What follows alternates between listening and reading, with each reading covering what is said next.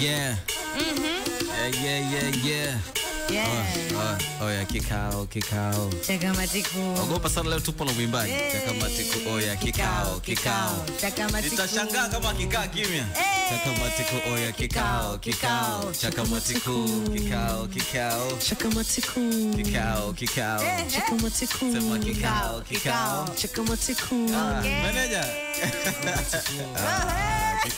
Chakamatiku. Noma sana. Bana huyu anasema Hawa Bakari anaitwa. Yeah, okay. Anasema hello, mambo zenu jamani, nimewamisi. Tumekumisi pia. Boy, hi mzee wa mishangazi. Nipo. Na leo tupo na kijana machachari sana. Yeah. Kwenye game. Hapa inaitwa The Industry, time ya kikao cha kamati kuu ya burudani, au sio?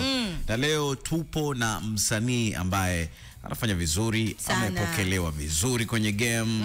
Umeelewa na tunaona kabisa dalili njema za kuja kuwa maarufu na kufanya vizuri zaidi. Lakini umaarufu huja na gharama zake, au sio? Je, meneja na msanii wamejiandaa kwa ajili ya gharama hizo za umaarufu kwa nature ya muziki wetu Tanzania? So tunaangalia hiyo kupitia mada pana sana, au sio? Leo tutajadili, na unafahamu kabisa kiwandani kazi yetu sisi ni kutoa pia elimu, watu waweze kufahamu, tunajuzana na mambo mengine yanapatikana hapa. Kwa hiyo una nafasi kubwa pia ya kushiriki na sisi easy sana kupitia YouTube channel ya Mjina Fam. Nenda pale ka subscribe, utakutana na chati pale, nenda ka join na wenzako, lakini pia unaweza kutucheki kupitia WhatsApp, au sio? Lolote vile. Huyu anaitwa Edna Mwembe, anasema nisome kama Bruno. Yani Edna alafu Bruno kafuta. Asante. Mapema sana. Bwana Boss Gear. Ni aje mzee wangu? Kama kawa ndugu yangu. Karibu sana. Shukrani sana. Unajisikiaje kuwa hapa kwa mara nyingine tena? Bwana, mimi najisikia furaha sana, nasikia amani, ni heshima kubwa sana kuwepo hapa leo. Yeah, thank you so much. Noma sana. Watu wamejua wewe upo hapa, nimeona Boss Gear all over. It's like watu tayari unajua uwepo wako kwenye game. Hongera sana kwa hilo, kwa sababu Sogi kila siku wanasemaga kama msanii make sure wewe unazungumziwa kwa namna yoyote ile. Umeelewa? Isipite siku watu yaani wasikuzungumzie. Make sure unazungumziwa. Meneja, karibu sana. Asante sana. Mambo nasemaje? Sasa namshukuru Mwenyezi Mungu. Yes. Bana, huyu anaitwa Amo, mimi naitwa Daboy, Commissioner. Hii hapa ni The Industry. Umaarufu unakuja na gharama zake. Kuna vitu vingi sana sasa hivi watu wanafahamu kisha kuwa maarufu. Ni either upende ama usipende, lakini lazima hivyo vitu vikutokee. Umeelewa? Na wananchi nafikiri kama washaelewa hivi game linahitaji nini. Lazima uvifanye hivyo vitu, na wanaona kabisa bwana Boss Gear lazima ifike kipindi tuone skendo zake. Umeelewa? Katoka na huyu kiki muhimu na vitu vingine vingi sana. Ndio tunafahamu kwamba Boss Gear ana kipaji kikubwa sana. Mimi nataka kufahamu Boss Gear kwako kidogo historia. Kuna mtu anaweza kawafahamu, unajua anasikia tu Boss Gear akiingia TikTok, Boss Gear. Umeelewa? Kila sehemu anakutana na ngoma drunken, anasema hawa jamaa wanajua sana. Mtu anataka kufahamu kidogo Boss Gear kwa ufupi. Okay, mimi naitwa Boss Gear, lakini jina langu kabisa naitwa Peter Gear. Peter Gear. So Gear ni surname yangu. Okay. Nilianza muziki rasmi mwaka 2020. Katikati nika stop kidogo hapo, nikaanza kufanya kabisa rasmi kabisa serious 2022. Though before hapo nilianza muziki 2020, nilifanya project na Yami kipindi hicho. Nikafanya project nyingine na wasanii wa changa kwa kipindi kile pale, lakini 2022 nikaanza serious kufanya kazi. Nikaanza na Dawa, nilifanya na Treyzah, ngoma ya kwanza kabisa Dawa, nikafanya na Treyzah, nikafanya Teamo na Happy mwaka huu hapa. Nikafanya 2, nikafanya Pilipili, na mpaka sasa hivi nipo kwenye Drunken. Okay. So na ngoma 5 zipo sokoni kwa sasa hivi. Okay. Na nikiangalia wewe na Treyzah, naona wewe umepata bahati, una wafuasi wengi sana tofauti na Treyzah, au sio? Unafikiri mitandao ya kijamii imewezaje kukupush wewe mpaka leo hii tunakuona hapa, unakuja kwenye ma interviews kama hivi, lakini pia watu kuja gundua kumbe una ngoma kali na una kipaji kikubwa? Mimi binafsi kwa sababu nilivyoona kwa kipindi ambacho naanza muziki nilikuwa kidogo sina timu nzuri ya watu, yani sina timu ya watu wengi. Kwa nikaona njia rasmi ya kupenetrate ni kuingia TikTok. So nikaanza kufanya TikTok challenge za nyimbo za watu, na sound ambazo zina trend sana TikTok. Kwa kupitia pale watu wakaanza kunifahamu kupitia pale. Nikapata followers wengi mpaka nimekuja kuacha project yangu na app Teamo nifanya vizuri sana TikTok. Okay. Na kwa sababu nilianza kutengeneza mazingira before kabla sijaanza kutoa ngoma zangu. Ulikuwa inspired na kitu gani hasa mpaka kikakufanya usikate tamaa lakini pia uendelee kufanya game? Mimi nafikiri kwa sababu mimi na sound yangu nafikiri ni nzuri sana. Na ukizingatia sasa hivi watu wanamiss sound ambazo sisi tunazifanya. Watu wengi wanafanya mapiano sasa hivi na vitu kama hivyo. Kwa sound ambazo sisi tunafanya R&B wanafanya watu wachache sana. Kwa watu wanaimiss. Kwa nimeona hapo kuna nafasi basi nimeamua kufanya hivyo. Okay.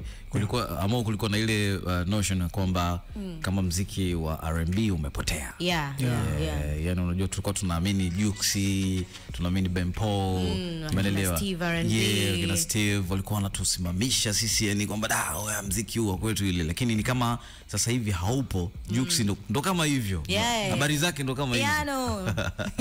Umeelewa? So ni kweli kwamba nyinyi mliamua kubeba ile dhana ya kwamba bana muziki huu wa R&B unapotea na bado kuna mashabiki wapo na sisi twende tukauokoe. Ni kweli mlifanya kwa sababu hiyo factor? Asijui wao kwa nafasi yao, lakini mimi binafsi kama mimi niliona sound inapotea na kuzingatia mimi na uwezo kuandika melody nzuri, lyrics kali, nikaona basi ndio wakati wangu mimi kufanya ngoma. Though si R&B peke yake, naweza nikaimba aina yoyote ya muziki. Mimi ni msanii. Naimba aina yoyote ya muziki, lakini kwa sasa hivi tumekuja na R&B. Okay. Unatamani sana kuwa maarufu? Natamani sana. sana. Yani unahisi ukifanya nini utakuwa maarufu zaidi yani? Mimi binafsi naamini kwenye sound yangu. So ni swala la muda tu na steps, kwa sababu mimi naamini hamna miujiza kwamba pop nimekuwa maarufu. No. Lazima kuna steps, kuna growth na vitu kama hivyo. So muda ukifika basi watu watanifahamu tu. Unafikiri ni nini na nini hasa kitakufanya wewe uwe perfect maarufu? Mimi nafikiri ni sound tu. Kwa nini sound? Yani nikitoa sound nitaongelewa sana tu. Kuna dogo fulani anaimba sana, anaimba style iko. Utofauti wangu mimi hapa ndio kitakachonifanya mimi niwe maarufu. Kaka manager, sema ukweli, kuna watu walikuja na sound. Manager hajaongea hapo niongezee. Unajua the boy kuna watu wana sound alafu ndio yani mpaka nimesikitika. Wapo tu. Tunakaa tunasema jamaa yule ana kitu yani yule mnoma. Yule unamkumbuka Nemo? Namfahamu. Endelea kuuliza. Manager turudi tu kwa manager. Okay. Manager. Wewe unakubali kwamba sound yake Boss Gear itaweza kumfanya awe maarufu sana Tanzania hata Afrika pia? Kwa upande wangu binafsi, tangu kipindi ambacho nimeanza kufanya kazi na Boss Gear, kwanza ni muda mrefu sana tumekuwa tukifahamiana, umeona. So mimi naamini kwanza umaarufu ni results, ni matokeo, umeona. So most of the times hata tukiwa tumezungumza, tumekaa tunazungumza mimi pamoja na team nzima ambao tunafanya kazi pamoja, sisi tumekuwa tukijiandaa most of the times, umeona. Tumekuwa tukizungumza kwamba na yeye mwenyewe Gear anafahamu, umeona, kwa kwamba umaarufu unakuja tu anytime anaweza kaja. So ni kitu ambacho nakifanya na most of the times nakuwa namuandaa, namwambia kwamba kesho unaweza kaamka umekuwa maarufu. Just in a minute, kwa sababu anafanya music na aina muziki ambao unafanya unapendwa sana, na kikubwa namwambia kwamba aweze kustick katika kile ambacho anaamini kuweza kukideliver mostly katika jamii ambayo imemzunguka, na anahakikisha kwamba ana maintain identity yake ambayo watu wameweza kumpokea. So mimi naamini umaarufu ni results ya kile ambacho Boss Gear anakifanya. So kama umaarufu utamkuta, basi tayari alishajiandaa. Kwa hiyo mimi kama manager naongea na most of the times niko naye tunazungumza. So that's what I can say. Okay. Na unahisi kwa aina ya au namna ambayo yeye anafanya muziki, kitu gani ambacho ni cha tofauti sana, tofauti na sound ambayo yeye ameishikilia kwamba have unique sound hivyo naweza nikatoboa? Yani ukitoa hicho kitu gani ambacho unahisi ana cha tofauti sana ambacho ni kizuri yani? Hiki kinampeleka mjini. Of course kama nikiutoa muziki wake nikiweka pembeni. Unajua Boss Gear ni mtu ambaye ana push sana kazi zake. Unajua ana push sana kazi zake, ni mtu ambaye anapambania sana kazi yake. Achana na uensam. Huo utoe. Of course tuweke hivyo vitu vyote pembeni. Ni mtu ambaye ana push sana kazi zake, ni mtu ambaye mbali na mimi kupush anajua how much me I do my things. Unajua anajua kwamba Gisela akisema anafanya kitu fulani kwa yeye anafanya. Lakini kwanza kitu kimoja ambacho mimi kinanifurahisha binafsi kwake ni kwamba boss Gia atajua kuipambania kazi yake. So ana ile spirit ya kwamba mi project nimeitoa, hii project inabidi iende sehemu fulani. So atafanya chochote. So mimi nikija tu kuweka input yangu, nikiweka nguvu, kwa sababu mimi anajua nikisema na push kitu jinsi the way kinavyoenda nitalazimisha kitaondoka tu. So nikijoin nguvu yake na nikijoin nguvu yangu, so tunasogea. Lakini mbali na hicho, kitu kingine ambacho kinanifanya nimuone wa pekee zaidi ni kwamba nidhamu. Nidhamu. So ananisikiliza, tunasikilizana. So most of the times tukikaa tukiplan, tunakuja katikati, tunakutana, tunafanya kazi pamoja. So hivyo vitu mimi naamini ni kwamba vinamfanya wewe pekee na watu tofauti ambao na imani vitamfikisha mbali zaidi, mostly katika talent yake na katika sanaa ambayo anaamini siku moja itamfikisha mbali na Watanzania watampokea. Boss Gia, kuna maarufu wengi sana Bongo. Ni yupi ambaye hupendi kabisa mitikasi yake, the way ambavyo anaishi, the way ambavyo anafanya kazi zake, the way ambavyo anafanya muziki wake? Upendi, hawezi kuwa mfano bora kwako. Hapana. Kwa binafsi mimi upande wangu siwezi kusema fulani nani ananichukiza na maisha yake na vitu kama hivyo, no. Hapana, sijaona mimi ambaye anakudisappoint. No. Ambaye anakuinspire like I wish kuwa kama huyu, maybe kama sio kuwa kama yeye. Sababu nikiwaangalia wale maarufu naona kabisa Boss Gia akija kuwa star zaidi atapita kwenye zile njia za yule jamaa. Bebezi wa kutosha, mapati ya kutosha, mitikazi ya huku na kule kukesha. No, unajua hayo mambo ya bebezi sijui na kupati ni tabia tu ya mtu. Kuna watu wengi sio maarufu lakini vitu kama hivyo wanavifanya. Ukienda small party watu kibao wamejazana pale wanalala. Kwa mimi sio vitu vyangu hivyo. Mtu ambaye ananiinspire sana ukimwangalia Melody ni mtu ambaye namkubali sana. Ana sound nzuri lakini mtu ambaye hana scandal. Kwa hiyo unaweza ukawa star na ukawa hauna scandal pia. Kwa hiyo Melody namkubali sana. Ananiinspire sana. Napenda lifestyle yake. Ni kitu gani hasa, yani mbali na lifestyle, kitu gani ambacho unapenda cha ziada kwa Jay?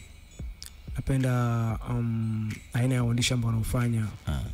Ana muziki mzuri sana, anafanya vizuri sana, ana melody kali sana. Kwa hiyo kinani inspire, na ukizingatia Jay Melody anafanya kazi sio kwamba anatia nguvu kwenye pushing by the way, lakini sijui nisemeje, anaamini sana kazi yake, anaipambania sana. Napenda spirit ambao anafanya kazi. Ni kitu gani tukiacha kabisa tutafika mbali? Mimi nafikiri tukiacha unafiki. Unajua mtu anaweza kaona kitu kizuri akasema kitu ni kikali lakini akashindwa kukisupport akakiacha. So kuacha unafiki na kusupport kitu kwa uhalisia kabisa, kwamba dogo anajua tumsupport kwa nafasi yake hiyo basi. Kwa sababu unajua sisi new generation wengi tunafeli kwa sababu ya support. Sio kwamba watu watuone au watu wakubwa waone, my brother wanaona, lakini support kidogo iko chini sana. Mtu anakuona na kuangalia tu basi. Support hiyo kutoka wapi? Na ni support ya aina gani ambayo unaitaka? Yani, no, support unajua hata mtu akikupost ni support kubwa sana unajua. Kaka, watu wamekupost wewe. No.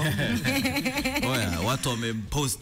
Unajua unakaa unaangalia unakuta mtoto wa kike kwenye status card. Huyu hapa. Boss Gia huyo. Sio kwamba watu wana support, mpaka nimefika hapa watu wame support kufika hapa. So naongelea new generation ili kutoboa kwa pamoja. Tunakosa sana support. Kwa mfano, talking about support hiyo unaizungumzia wewe. Kuna wasanii wengi sana generation kama kwako, kina Ibra, kina Golden, kina nani.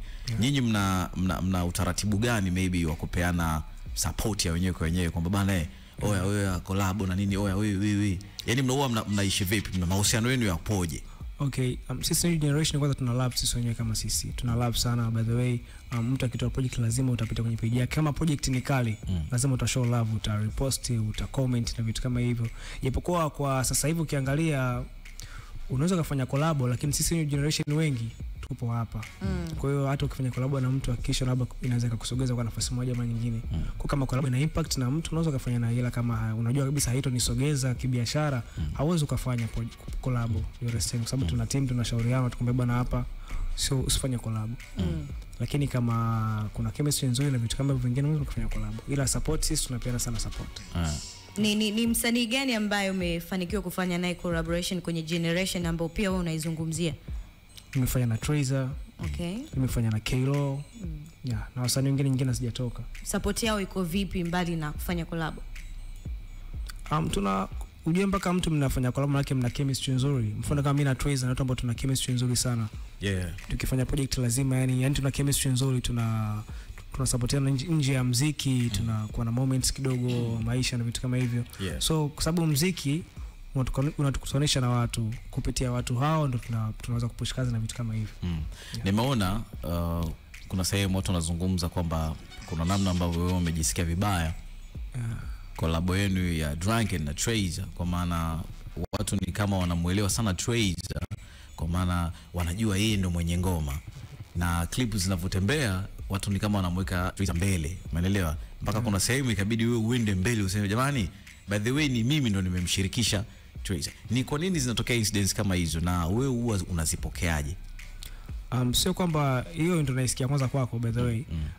Nyimbo imetoka na nyimbo mtu akisikiza anaweza kaishaza makojo ngoma ni ya nani, anaweza kushazama. Lakini watu wengi huwa wanashindwa kutofautisha saundi yangu mimi na saundi ya Treyzah. Sijui kwa sababu gani, lakini mimi nina saundi yangu na mimi na Treyzah na saundi yake, yani naimba tofauti kabisa na Treyzah. Ila mtu akisikiza ile nyimbo anasema mbona kama kaimba mtu mmoja, lakini ukisikiliza vizuri sound ni sound mbili tofauti. So nafikiri huo watu wanafikiri hapo ndo wanapochanganya. Sasa tumeisha jua tatizo ni nyinyi kufanana sound. Unahisi ni nini kifanyike ili kuwe kuna utofauti? Kwa sababu mwenyewe nilivyokuwa siku ya kwanza nimeisikiliza ukajua ni mmoja. Treyzah huyu bana kashanyosha peke yake. For real. Mpaka pale unakuja kusema kwamba mimi pia nipo ndani. So tunafanya nini ili kuepusha hii mambo? Mimi nadhani nimsaidie. Meneja unataka kufanya nini? Meneja anataka kutoa msaada. Kabla ya verse ya Treyzah pale wekeni kitu pale. Pawe kimya. Unajua Drunken ni nyimbo tofauti sana. Drunken unajua haina chorus. Drunken ni verse. Ndio nilishangaa sana kusema hiyo. Mimi nadhani Daboy, kwa sababu hiyo ilikuwa ni weke tuweke. Mimi nadhani ujue watu wengi kinachochanganya kwenye ile ngoma Drunken. Unajua sisi mimi Treyzah Busigia pamoja na Van. Unajua hii project before haijatoka. Sawa, sisi wenyewe kwanza tulishakaa chini. Tulishaisikiliza mara nyingi sana. Right away from walipoanza kwanza kuiandika idea the way it glow kutoka kwa Busigia, wakatoka wakaingia studio mpaka nyimbo inakuja inataka kutoka. Of course wengi wanashindwa kumtofautisha Busigia na Treyzah. Mimi hao nimeishi nao. Yani niko nao karibu. Nawajua, yani mimi najua Treyzah yukoje, najua Busigia yukoje, umeona? Sasa unajua kwa sababu wote ni kwa sababu wanakuja kwa muda tofauti sokoni, unajua? Kwa sababu watu bado hawajawazoea. Kwa ndio maana unakuta kwamba wanasema huyu mbona kama huyu hivi, mbona ni kama kwanza. Kingine ni kwamba hawa, kumbuka, ni washikaji wako pamoja. Kwa wana njia fulani hizo, wakikaa hivi lazima kuna njia fulani wanajua hizi mimi nikipita huku huyu akipita huku kuna sehemu tunakutana. Sasa pale na hisi watu wanakuja na wachanganya zaidi. Na of course hicho ndo kitu pekee ambacho naweza nikazungumza, lakini kama Busigia yeye ana sound different kabisa. Sound yake tofauti. Mimi nadhani the more atakavyokuwa na release projects zingine zinazokuja, watu wataona tofauti kati yao na Treyzah. Unafikiri nani kaua zaidi kwenye joint yenu hiyo? Kila mtu ameweka nafasi yake. Jamani, Drunken nyime imbo ile nyimbo watu sure. Haujai kujisikia vibaya watu kushare sana clip ile ambayo ni verse ya Treyzah? No. It's very good. It's very good. It's good sababu nyimbo ni yetu wote, na I mean nyimbo ni yangu though, lakini tumeimba wote na watu, na muziki mzuri ndio kitu ambacho kinasambazwa. Kwa hiyo ni good, tuna support. Ni nzuri sana. Mafanikio, wewe una aim mafanikio aina gani kwenye muziki wako? Mimi binafsi natamani sana kupenetrate kwenda kwenye global market. Natamani sana kupenetrate na ushaanza kuona hizo njia maybe ya kupenetrate. By the way umetengeneza hizo njia zinatengenezwa. Tuna wish kwenda kule. Meneja inabidi atuambie pia. Au unaona way hapa tunaenda. Of course Busigia is a product. Ni product ambayo mimi nazungumza sasa kama manager. Manager, kumbuka nakupa historia tu ndogo kwamba alikuja Linux hapa Sunday Mjeda. Ndio. Linux alisema ilitakiwa mimi nifanye collab na Davido yule pale.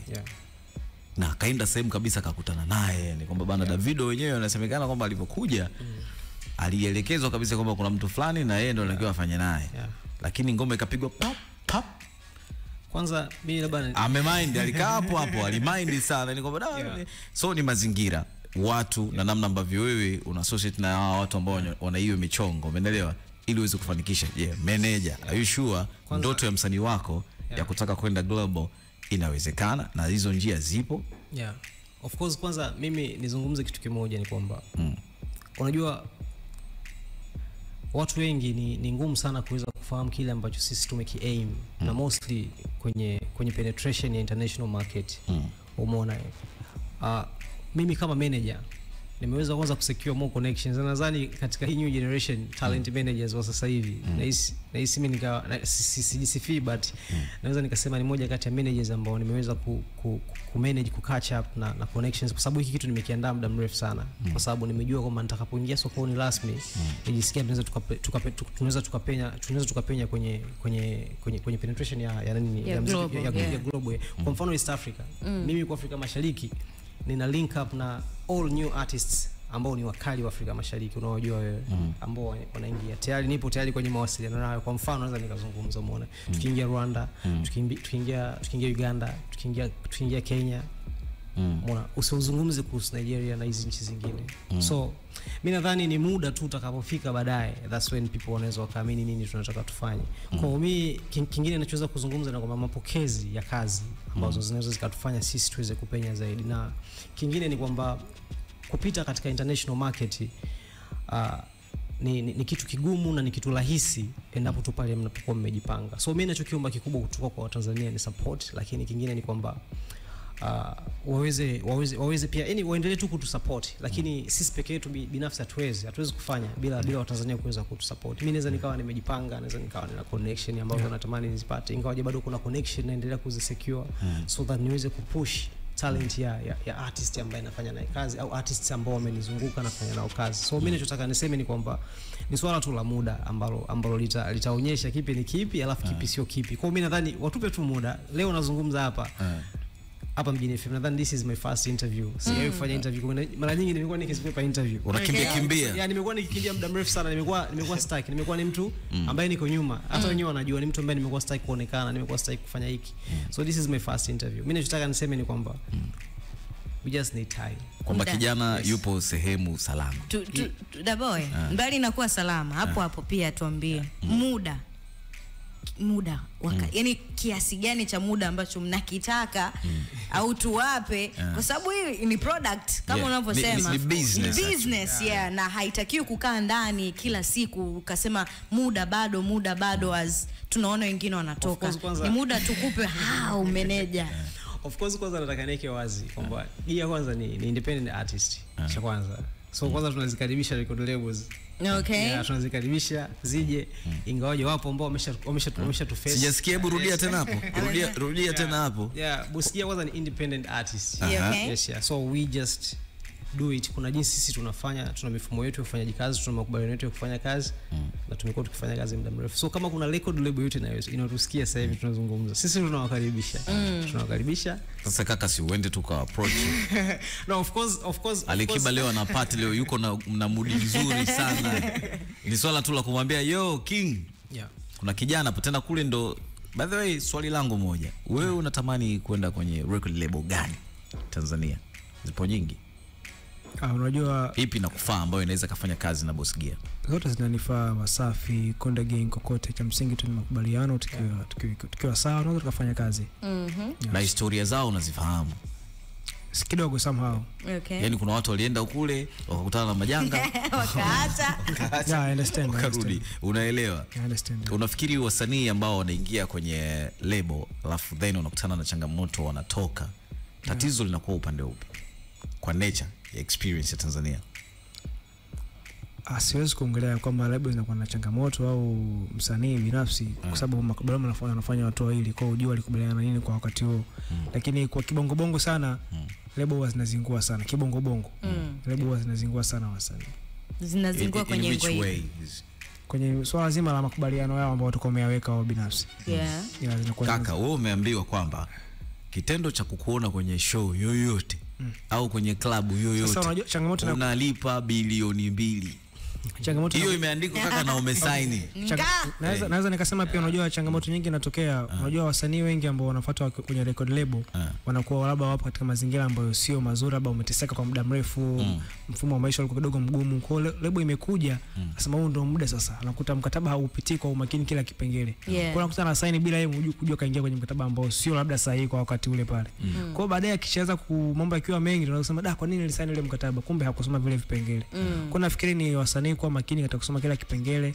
Kwa mimi binafsi zimekuja record label kadhaa, lakini kwenye makubaliano tunashindwa kwenda sawa. Ni zipi hizo? Siwezi kusema, lakini zinakuja.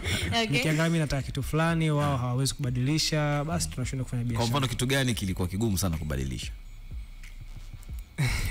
Kwamba bana lazima Wema Sepetu achane na Chibaba aje kae kwangu nipate nyota. Okay, mfano kuna lebo moja ilikuja ikataka kwamba wawe na access ya akaunti zangu za benki, za pesa, akaunti za social medias, yani akaunti zangu zote, social medias, digital platforms na akaunti ya benki ya kutoa pesa.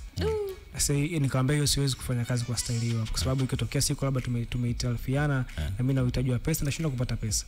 Wakashindwa kubadilisha. Kwa hiyo tukashindwa. Hiyo ni ya bongo hapa. Kubwa katikati. Watu wanataka access. Mimi nichakuongezea ni kwamba of course kuna vitu ambavyo sisi hatuna uwezo kusema kwamba tunafanya vitu kila kitu wenyewe, no. Kuna vitu ambavyo sisi tunahitaji support. So tulijaribu kupitia baadhi ya mikataba, tukaangalia, tukaona kwamba mbona kuna baadhi ya vitu tunafanya. So tukawa tunahitaji some things more extra. So at least wangeweza kukaa na sisi tukadiscuss zaidi. Tukakaa, lakini tukaona still bado kuna vitu tulihitaji ambavyo tukaona mbona A B C D sisi wenyewe tu kama team tunaweza kufanya. So kama tunaweza kufanya, then there is no need ya sisi kuweza kusign contract. Try WCB kaka. Kama muda ukipatikana na wakitupa nafasi, siwezi kukataa. Siwezi kukataa. You just open. Ni vitu gani ambavyo mnavitamani sana kwenye lebo yoyote ambayo itaapproach sasa hivi, like mfanye nayo kazi? Mbali na hivyo ambavyo umesema mlishindwana, nyinyi focus yenu sana ipo kwenye vitu gani? Vipaumbele vyenu. Of course kwanza ningeuza haki kwanza za muziki kwanza wa msanii. Kwanza afya yake, makazi. Yes. Kila kitu chochote ambacho kinahusu maisha yake na sanaa yake. Yes. Umaarufu yani. Umaarufu ni kitu cha kawaida ambacho kinakuja. Nimezungumza mwanzo, nilisema ni results ambazo zinaweza zika. Baba, tukisikia leo bosikia huyu hapa WCB. Of course automatically kaka. Sababu ni msanii, tutegemee tu lazima ataimba, atakuwa maarufu.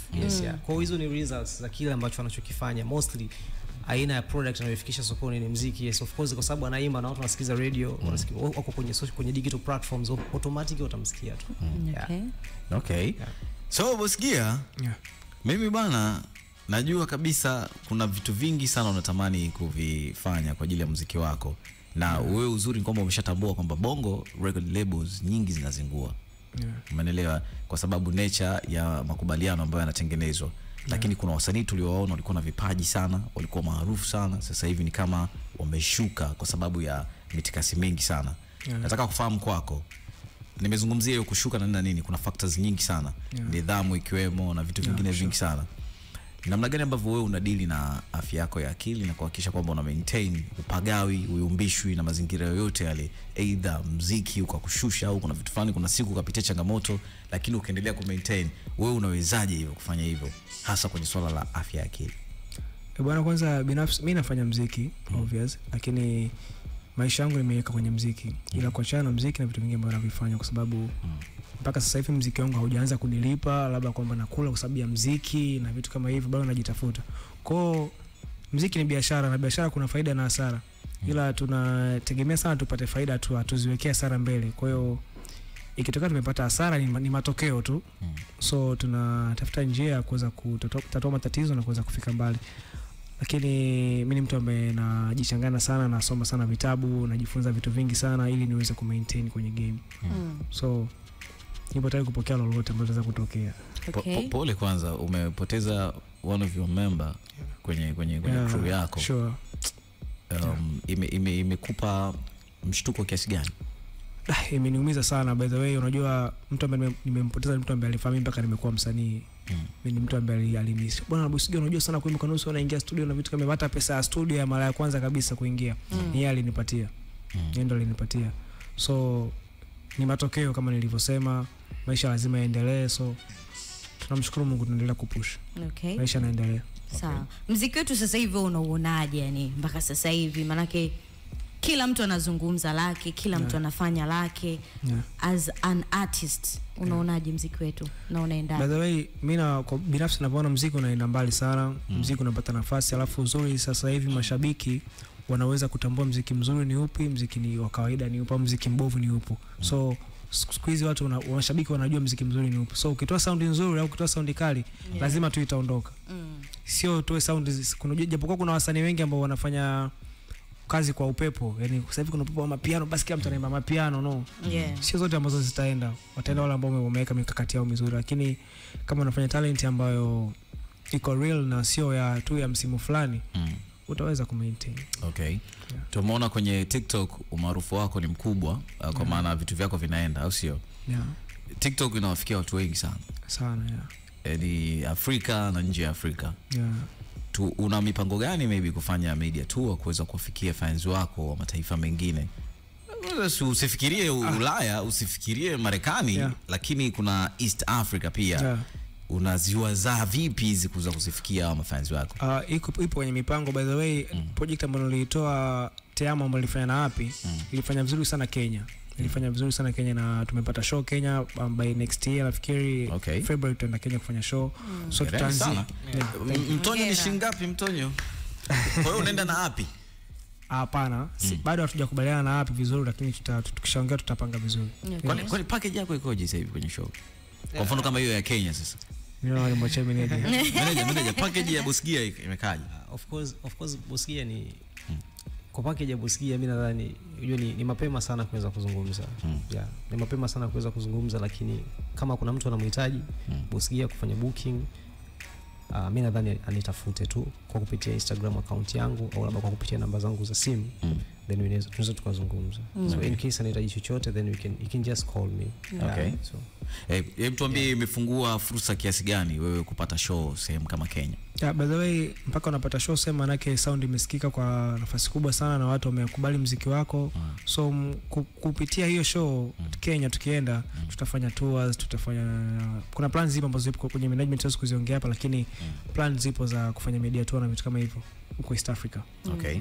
Wasanii wakubwa wa Bongo ambao ni maarufu. Leo maarufu imekaa. Kwa sababu tunawakubali sana. Wameshtuka uwepo wako kwenye game, like wana appreciate au walisha kugusa kwa namna moja ama nyingine kufahamu kwamba bana Boss Gear yupo kwenye game? Kuna hiyo kitu unaweza kuzungumzia? Ipo sana, ipo. Na mfano ni upi ambaye ameweza kukugusa? Brother Jux amenigusa, nishakutana naye, tushaka studio, tukaongea mara matatu, tukafanya kazi kidogo. So watu wana support. J Melody ameshanigusa, anapita kwenye page yangu, ana like, ana comment. So watu wanaona na kizuri wana support, anakwambia mdogo wangu hii kali, endelea kufanya, usiache. Kwa watu wakubwa wana support sana my brother. Kitu gani ambacho una admire kwa Jux? Kwanza Jux iko very humble, very humble, hajisikii, anathamini kitu ambacho mtu anakifanya. Kwa hiyo iko very humble, very loving, ana upendo sana. Okay. Ni kitu gani kwenye maisha yako kimekufanya uendelee kuwa bora na ufikirie kuendelea kuwa bora zaidi kwenye muziki? Mimi nafikiri discipline ni kitu muhimu sana. Nidhamu ni kitu muhimu sana, heshima, kumuona kila mtu ni sawa tu. Yaani sio ni mkubwa, sio ni mdogo, lakini heshima ni kitu muhimu sana. Sana. Ndio ambacho kimenikwisha mpaka sasa hivi nipo hapa. Okay. Noma sana. Unaweza kaendelea kutucheki kupitia YouTube, tuko live pale. Umeelewa Lakini pia unaweza kutucheki kupitia Instagram, lakini pia na WhatsApp, popote pale. Bana, hii ngoma ya tu ilikuwaje? Share na sisi kidogo experience. Unajua tu ni ngoma ambayo ilipendwa sana TikTok. Kutoka na ile verse ile, kuna verse inaimba na kama picha basi window filter. Sasa unajua wadada wengi wanapenda TikTok. Ishukuriwe filter. Kwa hiyo verse ilipendwa sana TikTok. Sana. Aina noma, tunarudi baada ya hii ngoma, alafu kuna maswali mengi sana Boss Gear inabidi ajibu, au sio? Hii hapa inaitwa tu.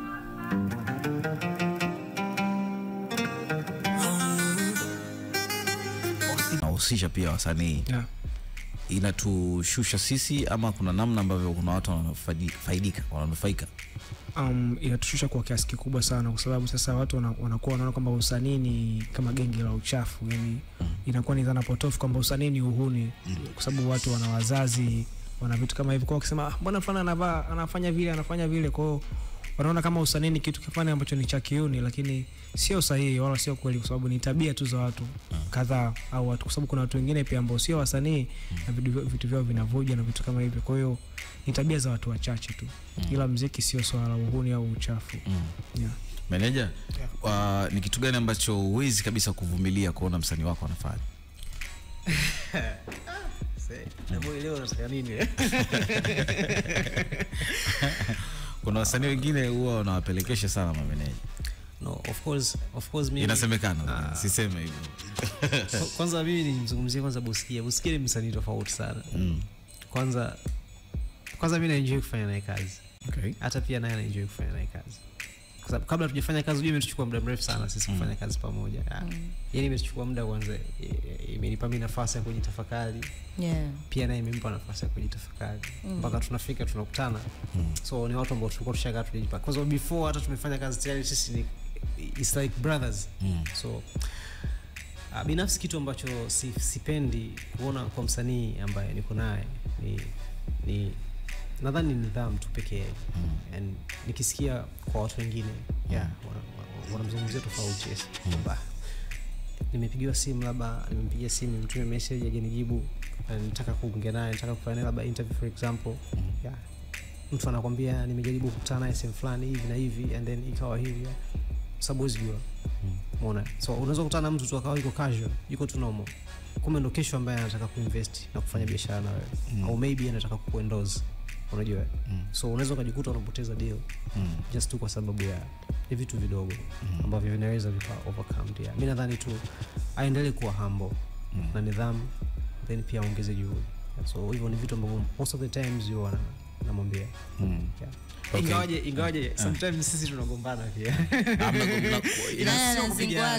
Nani anazingwaga? Mimi mbishi. Wewe hapo. Ila pia naye mbishi. Ila sio kama tunabishana kwa ubaya. Tunabishana kwa ubaya. Mostly tunabishana it's because we want the best.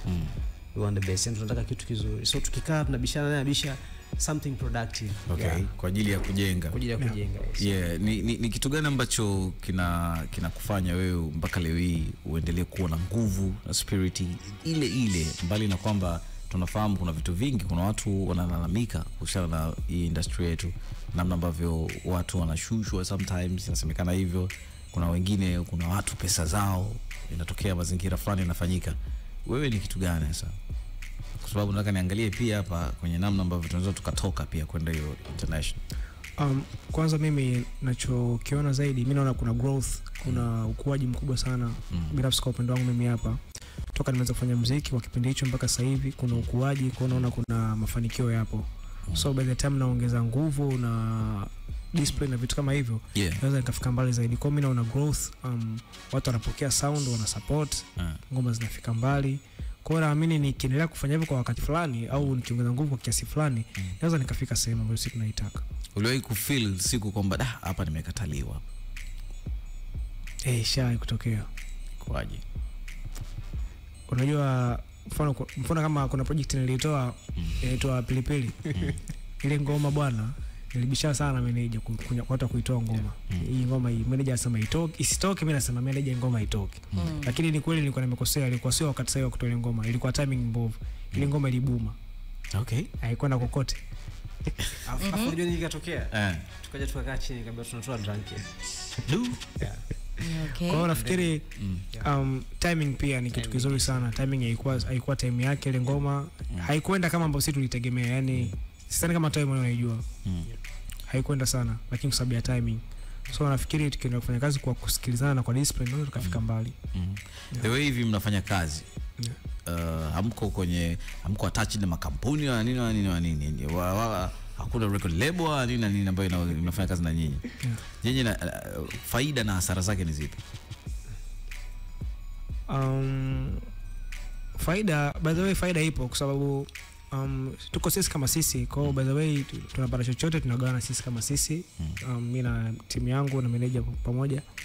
Though hasara ni kwamba tunataka kufanya jambo sometimes financial na kwa hatuko vizuri, kwa sababu mziki na mambo mengi, mambo ya promotion, mambo ya kushoot video na vitu kama hivyo. Kwa hiyo lazima tuumize kichwa tunapata wapi pesa kuja kufanya vitu kama hivyo. So changamoto ni hiyo, ndio maana tukakaribisha record label au watu au investors tukiweza kukubaliana mezani ndio tukafanya kazi.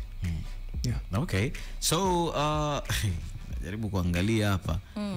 Unatakiwa kuna wadau unatakiwa wafikiwe. Yani unajua ukifikia tu kwamba kuna watu ni kama wamegeuzia aina fulani vya muziki. Alafu kuna wengine ni kama watu wanaupa kisogo, unanielewa? Yep. Sasa sijui tatizo ni kwamba hatuwafikii ama wadau wao ndo hawafiki kwetu sisi. Hili swali ni langu yoyote anaweza kujibu kwa sababu hata meneja. Kwa sababu of course sio kama tuwafikii. Tunawafikia, lakini pia mimi nadhani ni kwamba unajua wengi huwa wanataka kuona kile ambacho wanaenda kuinvest. Je, ni kweli naweka pesa yangu hapa haitapotea? So mimi nadhani ni ana kipaji. Yes, of course ana kipaji. Yes, ana kipaji. Na ni wachache labda huenda wakawa wamemfikia. Lakini kwa wale ambao wamemfikia, unajua hata investors most of the times huwa wanataka kuamini katika kile ambacho mtu fulani anafanya. Yeah. So that means wanajipa pia muda wa kujitafakari. Je, naika hapa pesa kule, nikika pesa hapa itafika kule ambapo natakiwa ifike.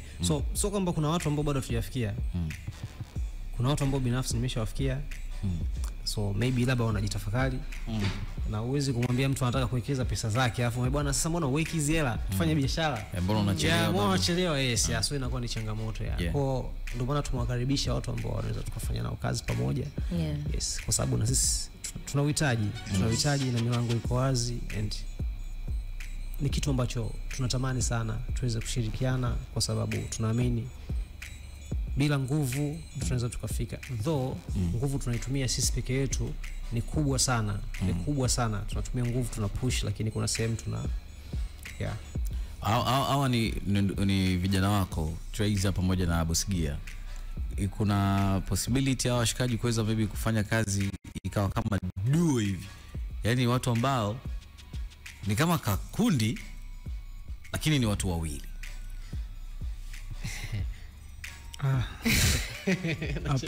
Hapana. Kitu ambacho hakiwezekani. Okay. Kwa nini haiwezekani? Mimi ni independent artist. Msanii ambaye anajitegemea. So Treyzah naye ni msanii ambaye anajitegemea kwa. Sasa ndio rahisi kaka. Hapana. Yani inaweza ikaja ikatokea, lakini nadhani si kwa sasa hivi naweza nikasema, si ndio? Lakini kwa sababu Treyzah iko chini ya watu kuna watu wanafanya kazi kama management. So nadhani yeye mwenyewe akipata nafasi next time atakuja kulizungumzia zaidi. Kwamba itawezekana au nini. Tunatamani siku moja, lakini binafsi naamini kwamba ni swala la muda tu. Muda uje kumtupa mtu. Tunatamani tusikie ladha fulani hivi kama za kina Two Berry, unajua wale watu wameungana na nini, wawili hao wanafanya movement, lakini yeye mnaimba muziki fulani wa sawa, lakini una vitu fulani hivi, umeelewa? Napenda kuna huyu jamaa tu anakubali, ni mtu mbadi, ana vitu vingi sana. Anasema kaka Mambele anafika soon tu, ni swala la muda. So ni unafikiri ni kitu gani kinaweza kikakufanya kiweze kukutofautisha zaidi tunapoenda kwenye soko la kimataifa na likakupa faida? Yaani hicho ambacho kinakutofautisha kikakupa faida. Okay, kwanza binafsi mimi naimba Kiswahili. Naimba Kiswahili kabisa kwenye nyimbo zangu, japokuwa kwenye Drunken kuna Kiingereza mwanzoni tu hapo. I'm drunk hapo tu. Then afu kwingine kote ni Kiswahili. So natumia Kiswahili afu naika melody ambazo ni za mbele, kwa sababu kisikiliza Drunken melody zake ni melody za mbele, yani sio melody za bongo, ni melody za mbele. So melody za mbele, lyrics za kibongo. Basi tutafika. Unajiona wapi miaka 3 mbele kwenye muziki wako? Mimi najiona mbali sana. Where? How? Najiona mbali sana. Tuendelee kumwomba Mungu, lakini kwa sasa hivi najiona Mungu akitubless tutafika mbali sana. Tutafika mbali. Okay. Kitu gani ambacho unakichukia kabisa kwenye muziki na una regret sometimes kwamba hii kitu hii singekuepo, kila kitu kingekuwa hivi, ingenyoka? Sipendi ile dhana ya watu kuona kama muziki ni kama uhuni. Hiyo ndio kitu ambacho kinaniumizaga sana. Yani mtu akiona msanii tu yani anakuchukulia poa sana, hiyo kitu sipendi. Msanii unajua kuna kauli fulani watu wanachukulia kawaida, lakini ni kauli fulani ambayo ni kama kidharau fulani. Huyo msanii tu, huyo msanii, hiyo kitu sipendi sana. Sipendi, inaniumiza sana. Unafikiri uandishi wa wasanii sasa hivi una nguvu kiasi gani katika kuelimisha jamii? By the way, japokuwa sasa mabrother wengi ngoma ambazo wanazitoa kwa sasa hivi wanabezi zaidi kwenye burudani, kwenye swala la vibe la kuburudisha watu na vitu kama hivyo, lakini nafikiri muziki una nafasi kubwa sana kwenye jamii kwa kutoa elimu, kwa kuelimisha na kwa kufunza pia jamii. So nafikiri kuna baadhi au tunatakiwa kubadilika kidogo katika swala zima la maandishi. Tusibezi sana kwenye mambo ya burudani, tuna mapenzi na vitu kama hivyo.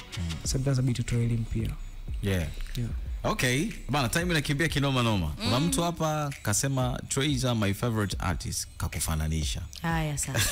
Ndio maana mimi nimeuliza swali. Lakini meneja kanipotezea. Na msanii naye kanipotezea. Nalirudia tena kwa faida ya wasikilizaji. Tujibuni bana. Lakini unajua nini? Ukisikiliza ngoma zangu nyingine, ukisikiliza huyu sasa huyu atakuwa kafananisha muonekano.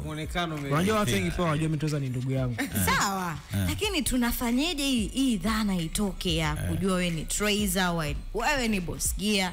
Yani ni nini kifanyike tuwatofautishe nyinyi, kwa sababu ni kitu ambacho sio peke yangu kinanitesa. Mmoja aoe. Hadi mashabiki kinawatesa. Kifanyike nini mwanangu? Kwa sababu naona ni kitu ambacho pia sometimes kinakukata. To be honest. Yeah, it's true. Yeah. It's true. Lakini nafikiri watu waendelee kutupa muda, watatofautisha tu. Watajua nani. Watupe muda kidogo. Mimi nimesema mmoja aoe. Au mmoja awe. Lakini unajua sisi hatufanani. Bebe mmoja kali. No, unajua mimi hatufanani, unajua. Hatufanani kabisa. Ndio maana ukisikiliza project zangu za nyuma, ukisikiliza Tiamo na Happy, si sound kabisa kama Treyzah kabisa. Ukisikiliza tu si sound kabisa. Pilipili si sound kabisa. Ila kwa sababu kwa niliimba kama Zuku, unajua. Zuku fulani. Hii Drunken nimeimba R&B, ni chords tu pale kinanda kinapigwa. Hamna kick, hamna chochote. Kwa nafikiri kwa sababu Treyzah anafanya sana R&B, wakisikia sound kama unajua mbona kama Treyzah, lakini nijaribu tu kutwist kidogo kuimba R&B peke yake, ila si sound kama Treyzah. Mahusiano yako sasa hivi yakoje? Mimi nipo single. Sawa. Vijana wanajifanya wapo single. Staff wetu kwa heri. Yaani mashabiki wote wa kike kaka huko single? Niko single ndugu yangu. Nimeshakwambia hapa yuko hapo mwenye upendo ni muamini. Niko drunken. Unajua shaachwa tayari. Ameachwa jamaa. Mapenzi ukiangalia drunken, ukisikiza nyimbo. Sasa kwenye ngoma hizo, ngoma ni usanii, ujanja tunatumika hapo. Imagination imeacha. Sio ujanja, unajua sisi hapa maisha ambayo tunayapitia kawaida, maumivu na hisia na tunaweka kwenye muziki. Kwa maumivu yangu yote mapenzi nimeweka kwenye drunken pale. Yote nimeshauri. Kitu gani hasa ambacho kilitokea mpaka ukasema mimi naachana na mahusiano? By the way, mimi sipendi Swahili. Sipendi Swahili. Unajua dada wengi siku hizi. Mbona unaguna dada?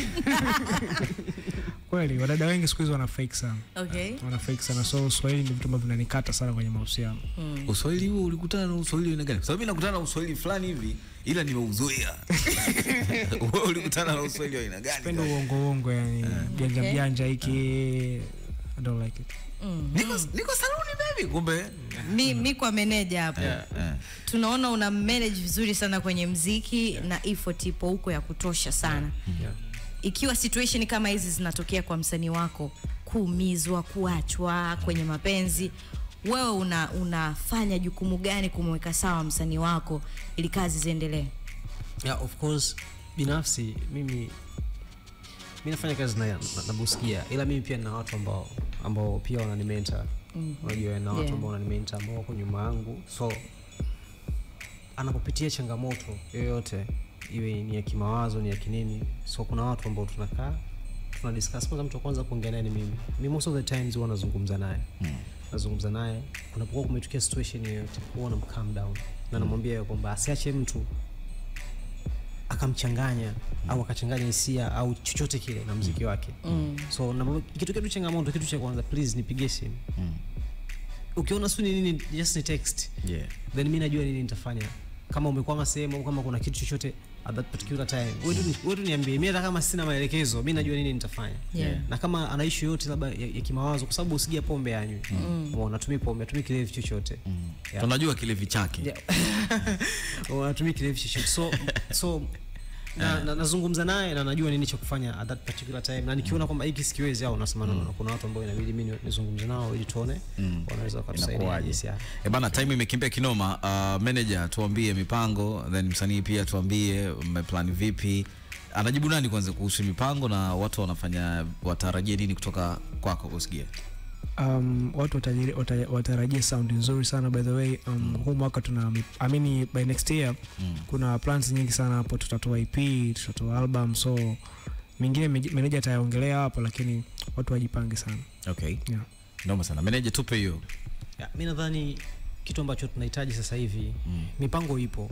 Mipango ipo, tumepanga, na mipango haiwezi kukamilika kama hatujaifikisha kwa watu ambao ni jamii, ambao ni wasikilizaji, ambao wanasikiliza product ambao sisi tunaipeleka sokoni. So mimi nadhani ni kitu ambacho tunakiomba sasa hivi ni kwamba wao waendelee kutusupport. Waendelee kutusupport. Muda rasmi na muda mwafaka utakapofika wa sisi kuweza kuwafikishia kile ambacho tumewaandalia, but then sisi tutawaambia. Okay. Kwa sababu wapitie tu pages za Boss Gear official, na usisahau kupitia kwenye digital platform zake zote kwa kutumia Boss Gear. Nadhani waendelee kusikiza muziki, waendelee kusupport kwenye Instagram yake, ana post, anaweka information zote Boss Gear official. So mimi nadhani kama utakuwa kuna information yoyote unaweza kupita pia kwenye page yangu inaitwa Treyzah, kwanza kaandika pale, so unaweza ukasearch, au ukipita kwenye page ya Boss Gear utaona pale juu ameniandika. So ni rahisi yeye kuweza kuona nini ambacho sisi tumekiandaa kwa baadaye. So ni mapema sana sasa hivi kuweza kuzungumza some of the things. Itakuwa ni haraka mno. Yes. Naomba sana kwa sababu ya time, sisi tunashukuru sana Boss Gear. Shout sana kwako mwanangu. Shout sana kwa manager. Shout kwa Mo. Shout kwa watu wote ambao walikuwa pamoja na sisi, au sio? Mimi nikutakia tu usiku mwema. Lakini kuna tangazo ile hapo dili nao, au sio? Kesho tutakutana. Kesho ni Thursday by the way, au sio? Kuna mambo mengi sana kesho. Yomi. Good night. Msikilizaji mahali popote ulipo, mkazi wa jiji la Dar es Salaam Tanzania.